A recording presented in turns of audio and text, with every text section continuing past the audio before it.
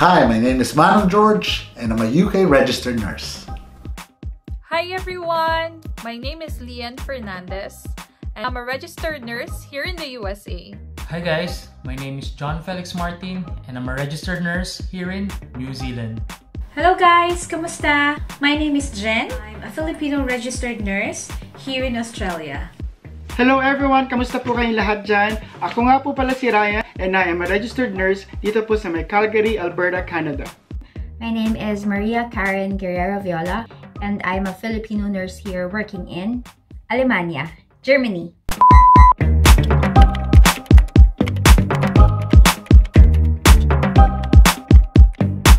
You just need to take 2 examinations. That will be the NCLEX and the IELTS exam.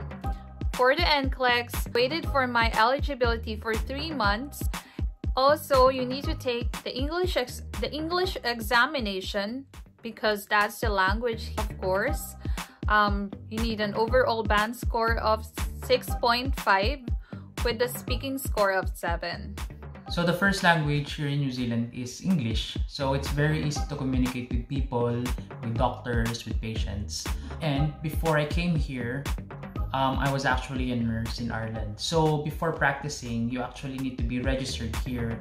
And in order for you to be a registered nurse here, you need to do a bridging program, or they called it a competency assessment program. But fortunately, they granted me direct registration because I was a nurse in Ireland. So if you are a nurse in the UK, in Ireland, in Singapore, in the US, or in Canada, New Zealand Nursing Council would actually give you direct registration if you have a proof or enough experience to satisfy that you're competent enough to be a nurse here. Initially thought I could immediately work here as a nurse. Ang tinake ko lang na exam, English test, which is during that time 2017. IELTS pa yung popular na English test. For the IELTS, I completed other documents and then I submitted to AFRA, which is a governing body here. Parang PRC yung sa atin. And then I took a 3-month bridging course, initial registration for overseas nursing. You can check out AFRA's website for the updated news test. For the IELTS, score of 7 on each section. Listening, writing, reading and speaking should be 7 and above, and of course the total band score should be 7 and above as well. Always check the regulatory body ng province na pag-apply mo ng nursing because every province is different. So meron kami tinatawag na NNAS. Ayun yung National Nursing Assessment Service.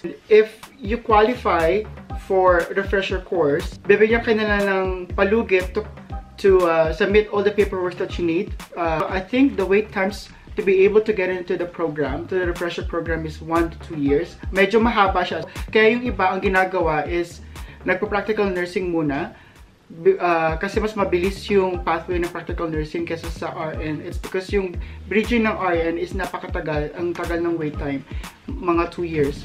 And then yung refresher course is aabutin ng 1.5 year, including the acute practicum. And then you have to write your NCLEX exam. So mga in-approve nila for refresher course kasi, you need to have at least 1,700 hours. 1,700 hours is like 1,700 nursing work hours. Hindi counted yung mga volunteer sa Pilipinas. Kailangan work paid hours siya. So kapag hindi ka pasok doon in the last 4 years, kasi kailangan nila ng 1,700 hours in the last 4 years, is bibigyan ka nila ng choice. Pwede ka mag-RNAP. Ang RNAP is the challenge exam. If you fail the RNAP, you need to go back to zero nursing dito sa Canada. But if you pass, you go to the bridging program. In 2016, I was called and I took this interview. I passed the interview, and then after that, we were endorsed to an employer, and I also passed the interview from the employer. And while doing this, we were taking an intensive language training program, which took us like 6 months to 8 months, I guess. So this language training program, we have to take we have to take the A1 level, the A2, the B1, and then the B2. So those are the language levels. And for us to be able to fly here, we have to pass the B1 exam or the B1 level. So I passed it. I flew to Germany, and then I continued learning the language through their program there, and it was pure German. And so I passed the B2 level, and then from there, that's the time we could take the recognition exam. So the recognition exam is like the nursing licensure exam in the Philippines. So we took that, and it's not just written. So there are different kinds of exam. It could be written, it could be oral exam, it could be practical exam. Ang unang-una ko pong test noon is the IELTS academic. After the IELTS, interview with the agency, it took us 3 buwan lang. And nakalipad na po kami dito sa UK. Nag-overseas nursing program kami. Short program lang yun for 6 months. And then we finally got our PIN. Ngayon po, just to let you know, ang mga nurses ngayon, when they come here in the UK, they take not just the English exam, but they would also have the CBT and the OSCE tests. Now, English. English po ang gamit na salita dito, but there are certain words that you'd have to learn pagdating nyo dito.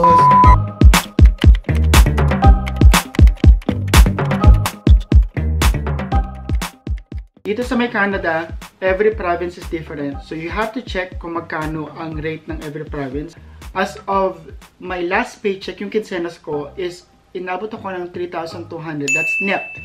So, as of my last paycheck, ang gross is 84,786. Sorry, binabasa ko dito sa my computer screen.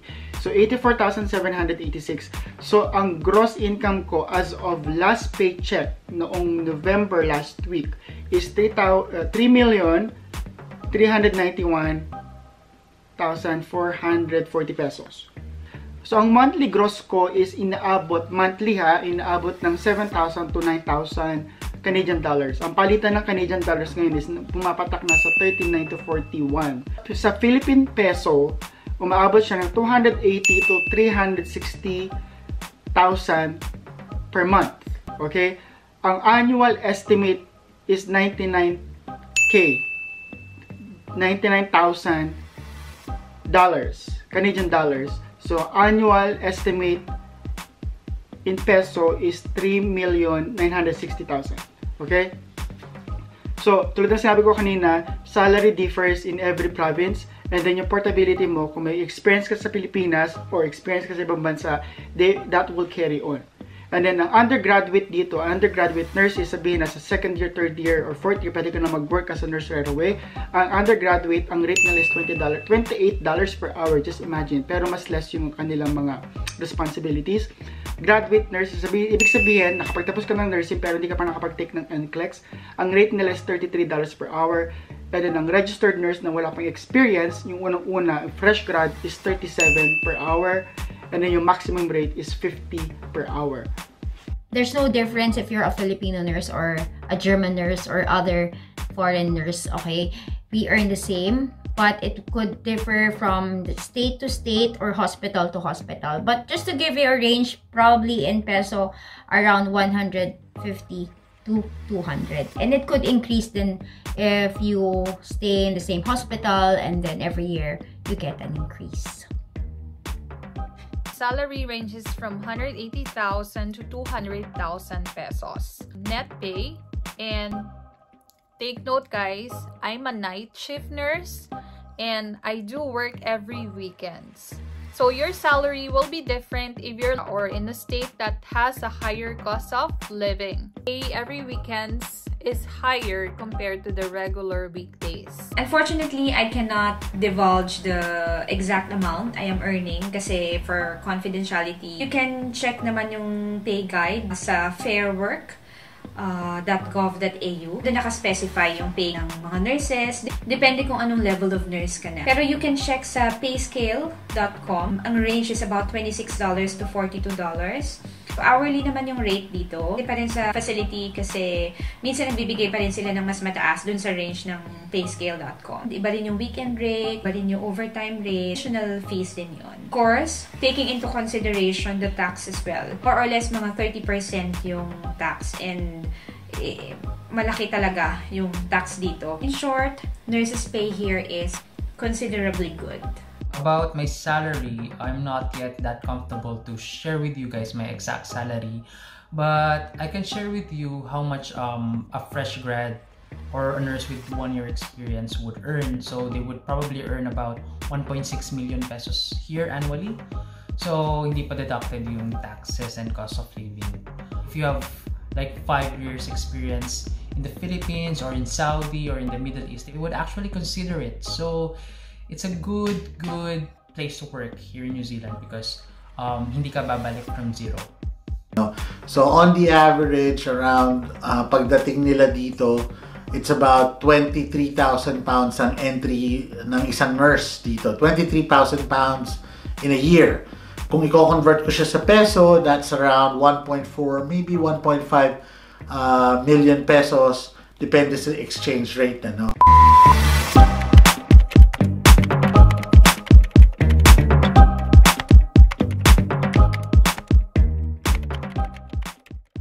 Before, when I was in the Philippines, I've been a medical surgical nurse for 2 years.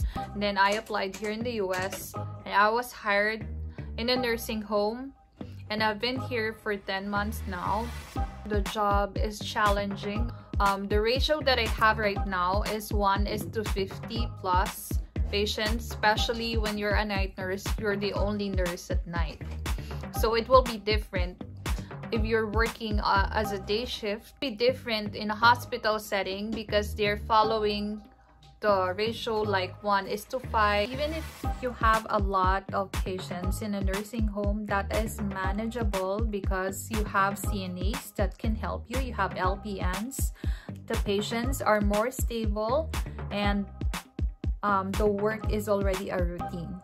I've been here in New Zealand for about 8 months and I'm an orthopedic nurse, and I'm actually enjoying my job because I actually have time to have a conversation with my patients, and I think I'm giving them the standard care that they actually need, and I'm very confident that I'm able to finish my job properly kasi before, you know, you guys would know, yung mga nag-work sa public hospital na mamadali kayo or alam nyo may mga hindi kayo nagawa after the shift. But here, I'm very happy naman. Well-staffed naman kadalasan.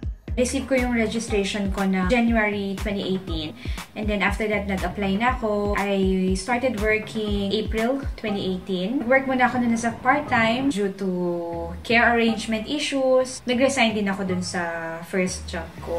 Thankfully, I was just recently hired. Newbie pa rin ako, so I'm still starting my working journey. Currently, full-time nurse, cath lab facility. With regards to workload, personally, as compared to Philippines and Singapore, I feel na medyo mas light workload ko sa Australia. Siyempre, that's my personal opinion lang. And other nurses may have different views as well. Ding iba't ibang adjustments, especially kapag nagsa-start ka na. Yung routine, being aware of the Australian healthcare system, like yung language. Paring mga times na hindi ko maintindihan yung mga sinasabi nila or yung mga terms nila. I've been a nurse here in Germany for almost 3 years now. I am working in a university hospital here in Freiburg, Germany. It's a semi-private hospital. And the patients that I'm dealing with are patients that are post-operative. From the brain surgery, from spinal surgeries, and so neurosurgery department. The work that we do as nurses here in Germany are also similar in the Philippines. What we do there, we carry out doctor's orders. We are more focused on the care of the body of the patients. Since the patients doesn't have, real relatives 24/7 by their side, we always have to be there for the patient. Okay, even if they don't need us, we have to attend to them and ask what they need. And para sa kanila, important yung body washing, assisting patients to stand up. Since post-op nga yung patients namin, we help them stand up, we help them walk, we help them with almost their activities with their daily living activities, and it's okay. It's easy naman. We also carry out orders. We give infusions. We give medicines. We do procedures. We insert some catheters, suero, but most of the stations in Germany doesn't allow nurses to insert suero. But in my station, in the neurosurgery, we are the ones who do that. What makes it difficult is the language. So you have to talk the whole time in German. Well, I've been here in the UK po for 10 years, no? I started in the NHS, I worked in the wards. Dito po, 1:6 ang normal kong hawak in the day, and then in the evening, 1:12 pwede, magdoble yan. Pero at both instances, meron kang healthcare assistant to help you, assist you sa pagbigay ng care sa kliyente. So, pag NHS total care yan, when I say total care, hindi lang medication, carry out of orders, meron din obviously yung hygiene and nutrition ng pasyente, you look after them as well. After that, nag-increase yung pagiging hands-on ko kasi I moved up to HDU for a while, mga 3 years po yun. And in HDU, ang HDU nga pala is High Dependency Unit, which is a step down from intensive care. Dito po is 1:3. Pag mabigat ang pasyente mo, 1:2, pwedeng 1:1. Pero pag yung mga pasyente is to go, 1:4. Tapos may roaming kaming healthcare assistant to help us. After that po, I went into a private clinic, a private endoscopy clinic in London. So, ang kagandahan naman is you learn new skills dahil specialized siya. Mas magiging specialist din yung knowledge mo. In our case, because it was endoscopy, marami akong natutunan na otherwise hindi ko matututunan sa wards or even sa critical care setting. So, magandang experience po yun. And then now, ito na po ang trabaho ko ngayon. I work for as a nurse examiner for insurance. Dito naman, another set of skills, and dito ang what is paramount is customer service naman, and it helps me to actually speak more with people, to get more engaged with what they what is important for them. So napakaganda po ng avenues natin to work here in the United Kingdom. So nag-work ako sa may Dubai United Emirates for 2 years before migrating to Canada to work as a live-in caregiver for another 2 years. So ang problem sa visa ko, so I couldn't upgrade to like RN right away. So I challenged the LPN exam at Bow Valley College for internationally educated nurses, and luckily I passed. Nag-work ako as a full-time LPN for the next 5 years on different units: acute medical surgical unit, acute medical and cardiac unit, geriatrics rehab unit, and then outpatient cardiac and diagnostic clinics. And then while working as a full-time LPN, I was also doing my degree Bachelor of Science in Nursing sa may Athabasca University. Online siya. Sa emergency, they'll come to triage, magbibigay sila ng sitas. So 1, 2, 3, 4. 1 is very sick. 2, medyo okay. Siguro mapunta sila sa mga acute pod. 3, okay lang sila. 4, yung mga hindi masyadong seryoso. Mga seryoso. What I mean is hindi masyadong acute. And then we check them in, we do their assessment. We do initially the focus assessment, and then the head to toe.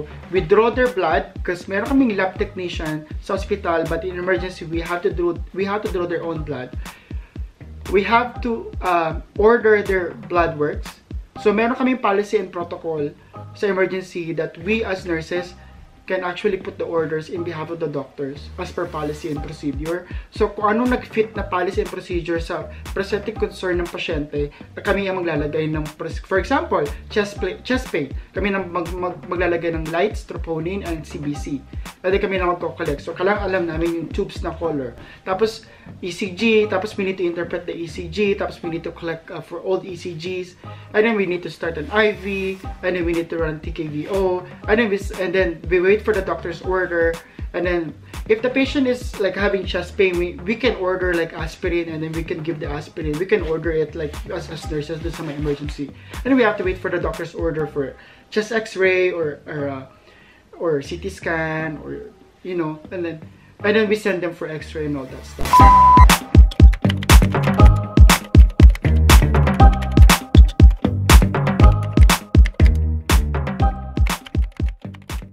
Normally, ang working hours is 38 hours per week. May times din na kailangan mag-overtime. Other hospitals na merong options na yung overtime mo is either isasama sa sweldo mo or time in lieu. Additional hours for leave. Of course, you are entitled to an annual leave. Leave is accrued. You-earn yun. Depende na sa number of hours na pinasok. Entitled to sick leave.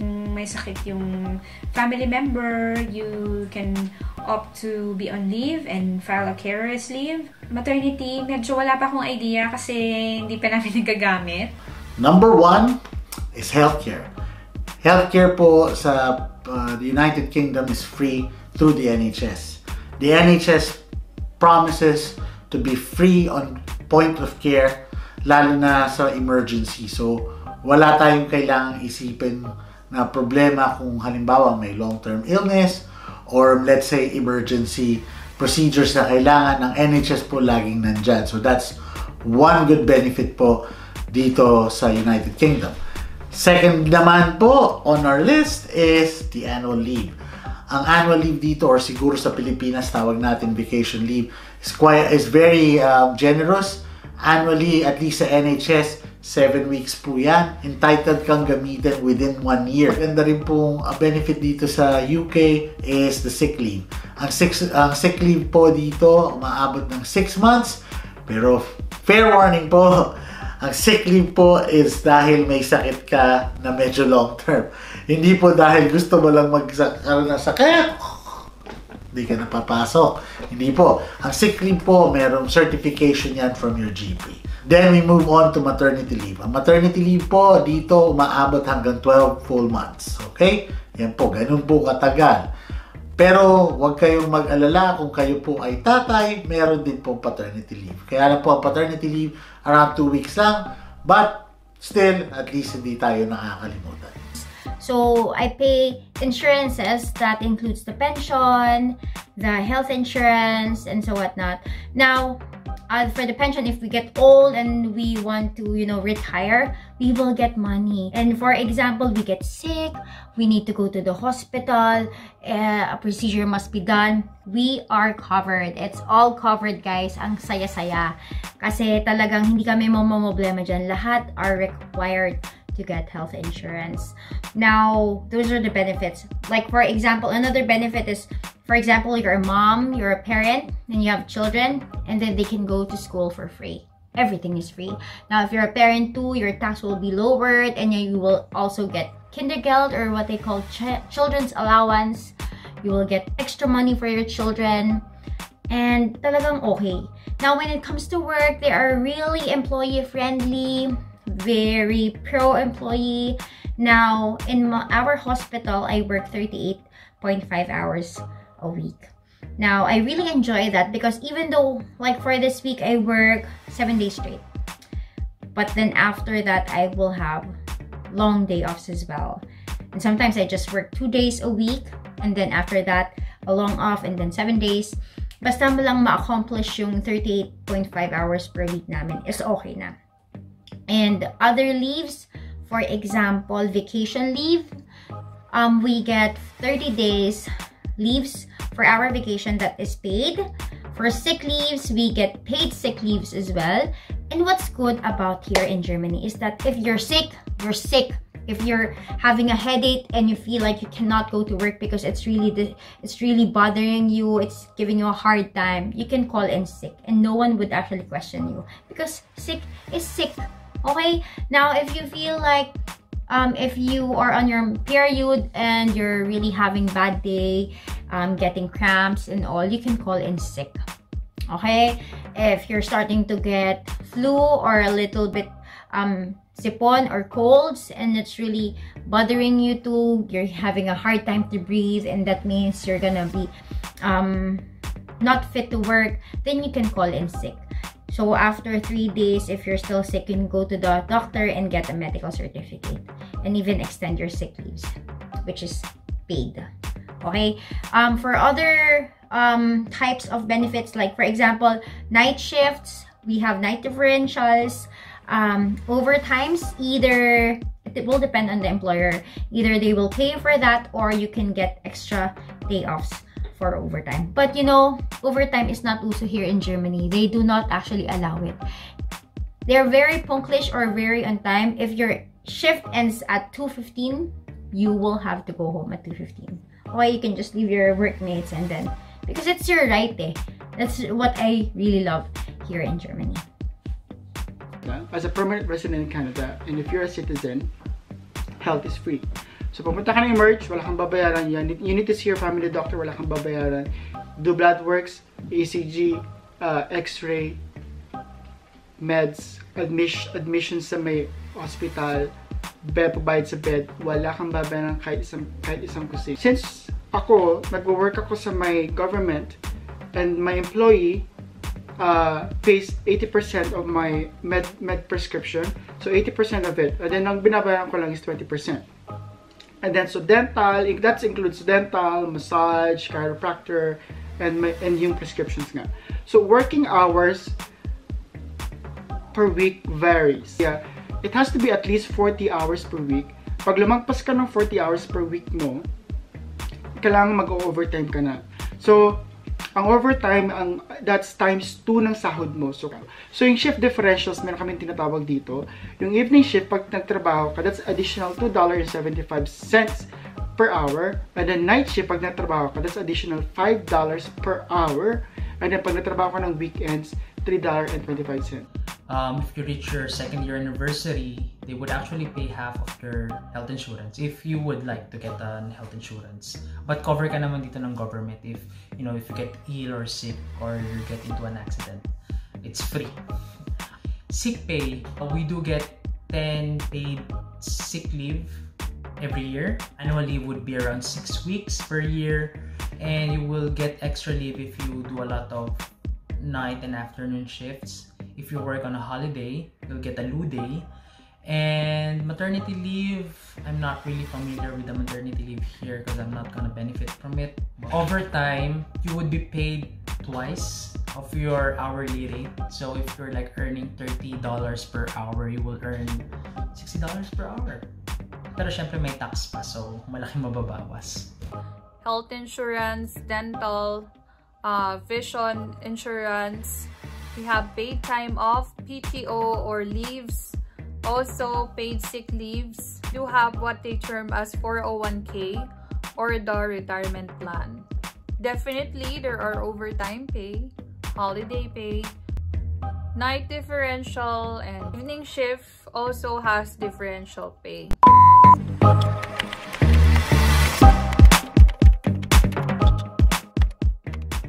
Traveling not as good as Europe because New Zealand is very isolated and the plane ticket would be expensive just traveling outside the country.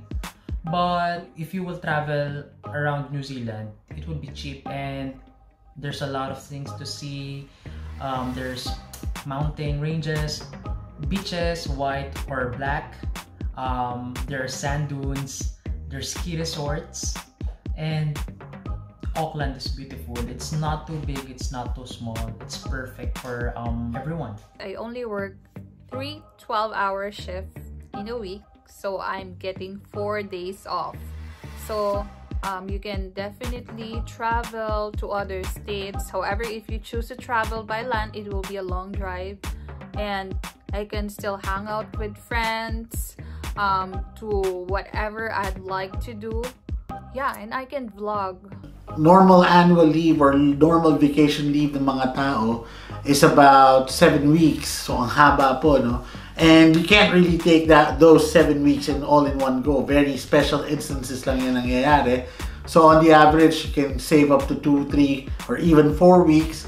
And then you could do something about that. So ano yung work-life balance doon? Karamihan po ng mga Pilipino umuwi sa Pilipinas annually dahil nga meron silang 3 to 4 weeks na hindi nila ginagamit, rini-reserve nila sa ganon. If you want to stay local, ang United Kingdom is a very beautiful country. In fact, you can cross England, punta ka ng Scotland if you want to, punta ka ng Wales, punta ka ng Northern Ireland, lahat yan, they have their own charms and their own beauty. But kung gusto mo naman mag-abroad, pumunta ng Europe, Amsterdam is an hour away. Paris, France is an hour away. Gusto mo mas malayo ng konti, Spain, Portugal, 2 to 3 hours. Italy is not that far as well. So, maraming pwedeng puntahan. Even if I just have like 3 days off, I can go and travel to wherever I want within Europe or even outside Europe. Because we have a very good visa na I can, you know, even if I just have 1 day off, I can go to Switzerland and just take the bus and go to Switzerland and take pictures there. What if I have, you know, more day offs? Since the community is growing here, I invite other friends from other cities in Germany, and then we go to different countries. And that's what I really enjoy. Okay, like for example, if I want to go to the Philippines, I take my 1 month off in the Philippines.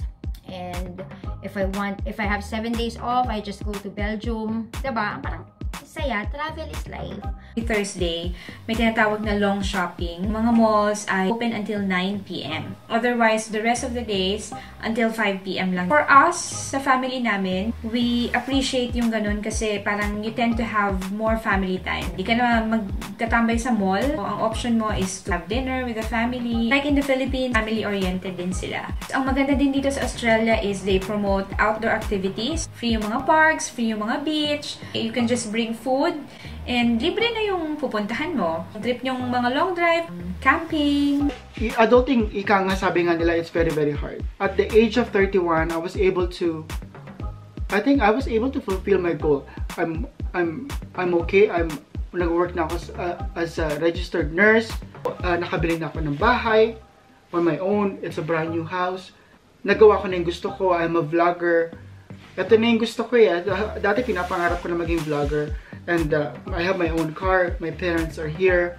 I have my own family. I have my partner. I have my puppies. And then my partner and I usually, we try to go out. We try to travel at least every 6 months.